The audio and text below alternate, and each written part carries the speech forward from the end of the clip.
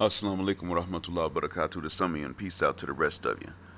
Black Heart sign, I'm black, and again, asking you to hit that share button. Thank you if you hit like or subscribe, but the share button is really important. That's where it's at. This is an answer to a question asked by Letters to My People. And the YouTuber Letters to My People.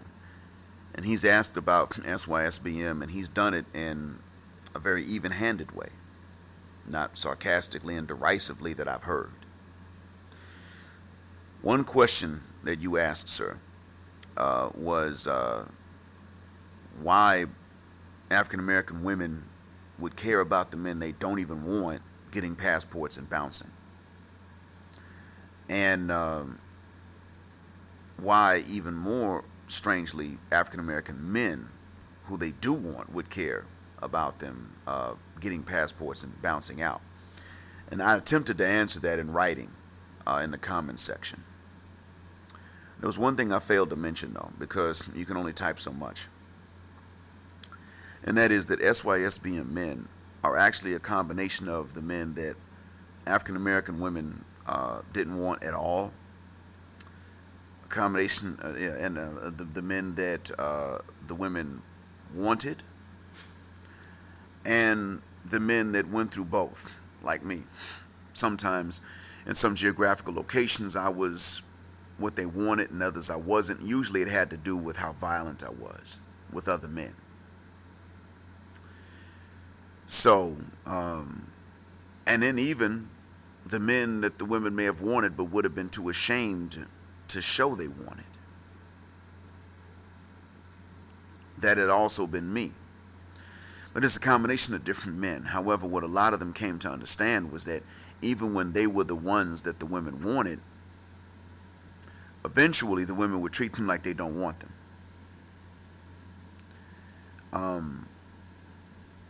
These were different sorts of men. Now, the men that no women have ever wanted, you could call incel, but then these guys, well, I mean, even if they were, of course, they get passports, go to other countries, and they were treated like other men. Sometimes wanted, sometimes not, but not always unwanted. So, that's one thing I didn't mention there. It's a combination now. I mean, these were men, including men who were wanted in the West, but they were still treated better abroad. And there have been some guys who have said, if you can't get it popping at home, you can't get it popping abroad. I beg to differ. It depends on where you go. I mean, you can go to conservative areas, you can go to very liberal areas. It really just seems to depend. Now, I myself went to a very conservative region of the world, but I got options. Now, families may not approve of my options in the town I live in, but if I were to go to larger cities in the peninsula, I got options. With and without the family's approvals, I got options. They're marriage options, but that's fine anyway, because as a Muslim, I myself don't believe in fornication, but I do believe in marriage and polygyny. And there is a proverb actually in Arabic, and it is Alij an-Nisa bin Nisa, meaning treat women with other women. Now, sometimes the proverb is La tadriba nisa mal qabda walakin ma al marathania. That means don't beat the woman with your fist, but with another woman. That's a proverb here too. That's also a proverb in South Africa in the Pedi language. I promote polygyny. I don't have the money to practice it, but then again, I don't have to beat my current wife with another wife anyway. So, I'm lucky.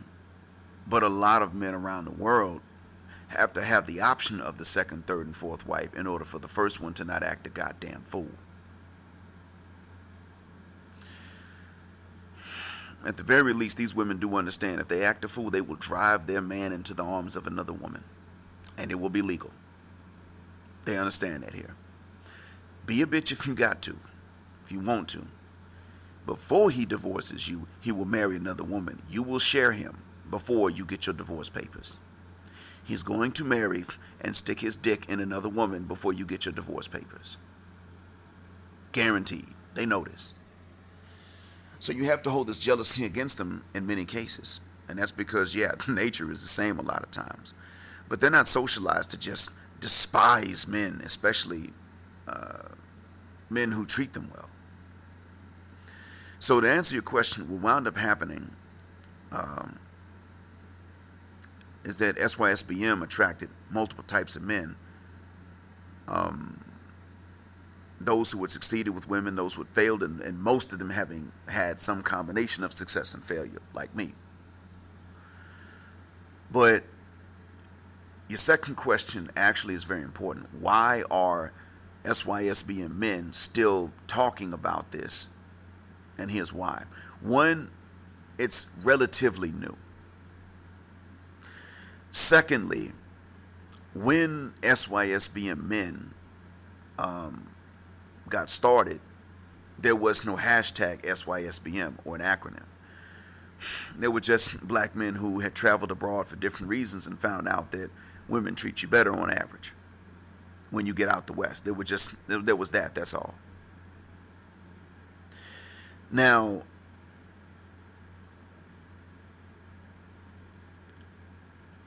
when it comes down to that,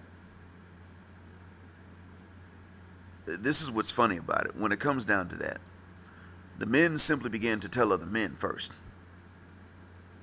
But they told from other men on the internet, through social media, through channels in which other people that you weren't talking to could see what you're saying. African American women saw these bits of information, these notes of advice, and they automatically assumed that black men were talking about leaving to get non-black women. They assumed that the comparison was racial, not national. That was the mistake. That was the error. So they reacted. And what we're doing is we're merely addressing their reactions in many cases. But when they reacted, you got the gynocrat goons and the matriarchal mandingos. Some of them who really do have good intentions. They love black women and they don't want black women to get the crap end of the stick. I don't want that to be the case. But they assume that we did not love black women either, when in fact most of us love black women, but we can't be with the black Western woman, the wicked witch of the West. I can't be with a Western woman, period, white, black, or anything else. If she's Italian, but she's from a village where they spoil their men as long as the men are responsible, and she moves to the U.S. within the first year, I can't be with her. Granted, there's also the thing about Italians being white too. I don't mess with white women. But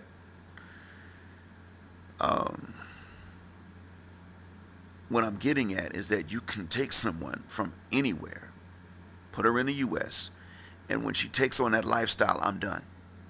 Absolutely. So we're reacting largely to that. But right now, sir, the discussion is actually not so much between us and the women. It's more so, I should say, the argument is more so between us and the gynocrat goons and the matriarchal mandingos, these men that go hard in the paint. Because what they're saying is, even though we're just answering the questions or answering the reaction of the sisters to us doing this, they're saying, well, if you're going to leave, just leave, but don't talk about it. Don't make so much noise on your way out. And what I'm saying, not other SYSBM men, what I am saying is, no, leave on your way out. Not because you're going to change the current generation of grown sisters, but leave on your way out so that the younger sisters, the ones that are still minors, can hear why you're leaving, and they can decide for themselves if they're going to repeat their mama's mistake or avoid it. You see, sometimes you got to do things in order to send a message to the younger generation so they can avoid the mistake. And I'm saying do that. I'm saying leave and make all the noise on your way out so that you can tell the young brothers that ain't even 18 yet what the options are if the women their age do choose to go the same route as their mamas. I'm going to give an example. When my American ex acted up, which was for a long time, I just quit talking to her. And I started looking for a second wife when I left the United States. I didn't look for a divorce first. I looked for a second wife. Found someone I was considering marrying. Then I woke up one morning, there was an email from my American wife at the time, now my ex. Since we're not communicating as a couple, let's talk about a divorce. I said, yeah, I'll tell you some news when I get back to the States to visit. I went back to the States following summer to visit my parents, my sibling, my children. And of course I saw her. When she wanted to talk about the divorce, I said, sign a paper that gives me permission in another country to marry a second wife. What? Yes, you heard me. I don't owe you that. Yeah, you do. I'll sign what you want when you sign what I want. And you will not get your divorce until I have married and stuck it in her. Now, I let my daughters hear me say this. I didn't do this to hurt my daughters. I didn't do it out of vengeance. I didn't do it to hurt my ex. I did it because I knew that my daughters, since they live with their mother, and at that age they should have, could pick up the wrong idea from their mother. So I let my son know about this. The reason was so that the message was sent to them, my daughters. If you do what your mother did, you're going to drive your man away. And the message, I let my son know about the conversation later on. And that was so that my son would understand. If this generation, your generation of women, is going to act like they mamas do, you make sure that you send a message to them. You ain't going to tolerate it, and you're going to bounce, and you're going to stick it in somebody else. In other words, you make them know that they're going to drive you away. They're not going to get what they want out you. They're going to drive you the hell away into the arms of women that ain't going to act like this. And those women are out there. That was why I did it. And the funny thing is, even though my daughters were too young, really, they still had to hear it, unfortunately, for this reason. Now, my daughters know feminism is crap. Women's rights is not crap. Equal treatment under the law and for work opportunities is not crap. Justice is not wrong. But feminism, especially the third wave, the radical, that militant feminism, they know that's wrong. They know there's no such thing as man spreading, and that is not to be punished. They know all of these things. They know that their generation of girls is raised with that BS. They know that. And they know that these girls are driving their men away. My younger daughter's kind of too young to fully understand it, but my older daughter knows it. She gets it. And she's like, I'm not going to mistreat a man that treats me well. And if he ain't my type, then he just ain't my type. But I'm not going to mistreat him. I just ain't going to be with him. I'm not going to marry him. But I'm not walking around here starting stuff with men because they're another gender. I'm not walking around here angry with men because they're men. And my son, well, I mean, his eyes are wide open. He's red-pilled at this point. He doesn't know the acronym SYSBM only because I didn't tell him, but he's on that. He's going to find it himself. Then he's going to find out that his dad is Blackheart. He's going to find Blackheart's vids one day, hear the voice and realize, holy cuss word, that's my dad. That's what's going to wind up happening. And he's going to understand, okay, well, I know my dad doesn't hate women. He doesn't hate black women.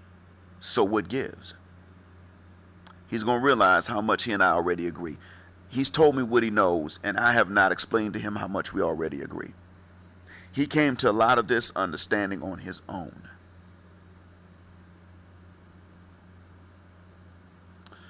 But I'm sorry, I'm taking a long time to tell you that the answer to the question is actually the same as the answer to the first question. In a nutshell, we're answering them. And I don't know how long it's going to last, but it's not really other SYSBM men that are as militant. I am the one that says, let's not stop there. Let's make more noise, and let's make the younger generation know what's going on. Let's make these young folks know, look, she drove us away. We ain't drive her away. She asked for us, she demanded that we be Superman, and she just remain Lois Lane and pass up Wonder Woman for her. She demanded that we do and have and be so much for her to bring absolutely no reason or incentive for it. She demanded this from men that had a sense of responsibility and morals, and then turned around and did not demand the same thing from men that did not have the same sense of responsibility and morals, and screwed them for free, cheating on the others, even while married. She had a twin mating strategy, and that was it was disrespectful and a slap in the face to any man. She wanted your biological dad to not have to do anything. And she wanted your stepdad to think that he was your biological dad. That's the truth. So that your stepdad with a sense of responsibility and some stability would provide this for you. But she thought that he was genetically inferior because he was stable and had a sense of responsibility. So she assumed his inferiority as a man for specifically the same reasons that she wanted him to be your stepdad, thinking he's your dad. The same things she wanted him to provide you were the reason she thought he's inferior. I'm the one that wants that message to continue to be sent again and again and again, until the next generation not only is aware of this, but until their mothers are pulling their hair out because they can't stand the fact that we're telling their kids this without their permission. I'm militant about this because what they want is insulting as hell. They can't say that it's nothing personal. It's personally insulting. They have a contempt for average normal men because they're not attracted to average normal men. So instead of just being neutral about them, they have a contempt for them. I'll never forget that man whose last name was Morgan, who got attacked in that bagel last spring or summer because of his height.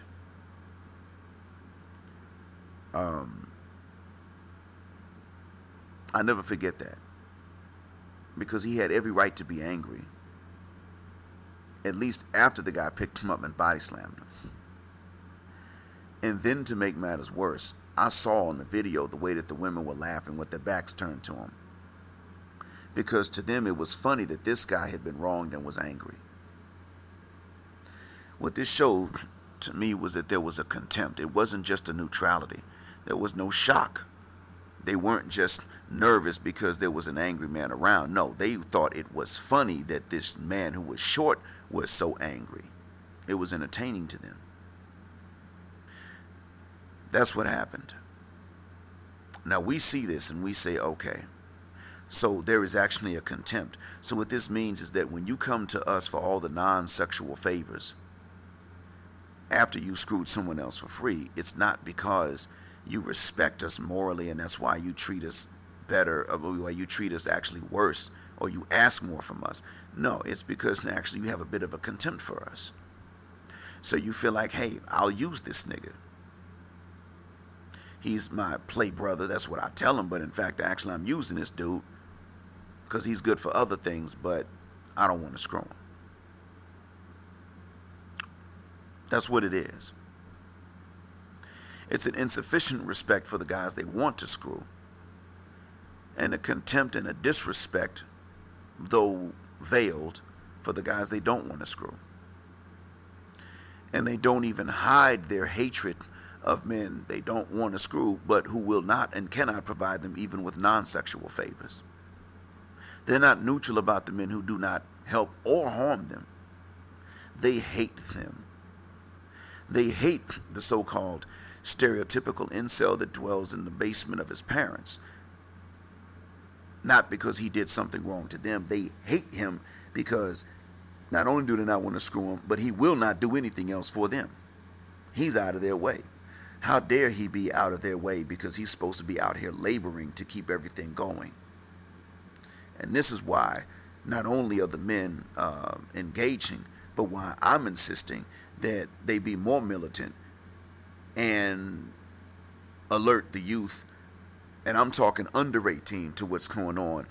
Not just even though the mothers will not approve, but specifically because the mothers will not approve. And I'm not saying it out of hatred. I'm saying it out of a need for the youth to know what the scenario really is, because their own mothers will lie to them, especially the boys. I hope that what I've said answers the question. Hopefully so, and I'm glad that you asked.